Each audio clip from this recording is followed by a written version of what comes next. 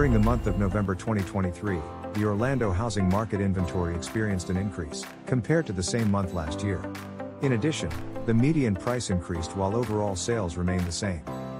A total of 1,996 homes sold during the month, a tally that is 0% less than the 1,996 sales in the same month during 2022.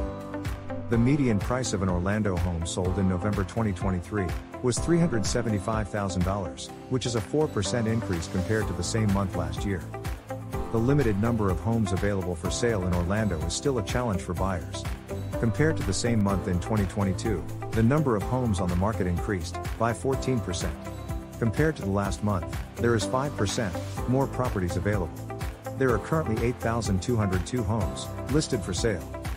Whether you're looking to buy, sell, or rent, contact a realtor today so you can get moving.